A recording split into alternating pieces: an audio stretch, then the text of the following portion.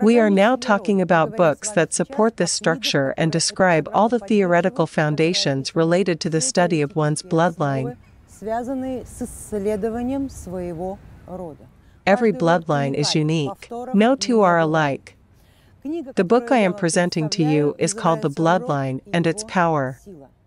This book is essential reading for anyone who has decided to do serious research into their bloodline, who doesn't want to approach the subject superficially, but wants to reach the depths of understanding of the process itself. In our school, we research our bloodline very thoroughly and very deeply.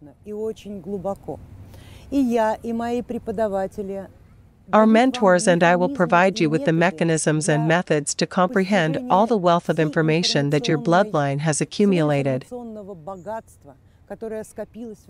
After all, your bloodline did not appear yesterday. It did not come from your parents or grandparents. It originated much earlier.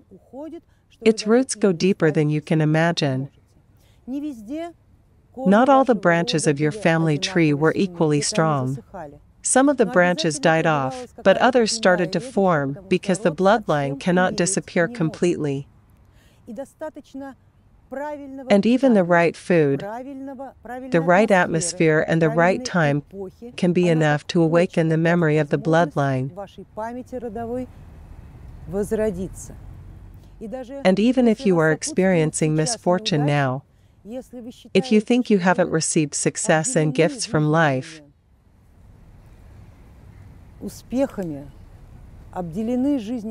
remember, it wasn't always like this, and it won't always be. You just have to take the right steps. You have to take the right actions that will help you to change this situation. This book outlines the mechanisms that will help you to understand the causes of the fortunate and unfortunate events that occur in your bloodline. They will help you to understand the reasons why you are in a particular situation, whether related to your bloodline or not. For all those who are more than superficially interested in researching their bloodline, for all those who are ready to work with it and comprehend the hidden mechanisms of reality creation, I highly recommend the book, The Bloodline and Its Power.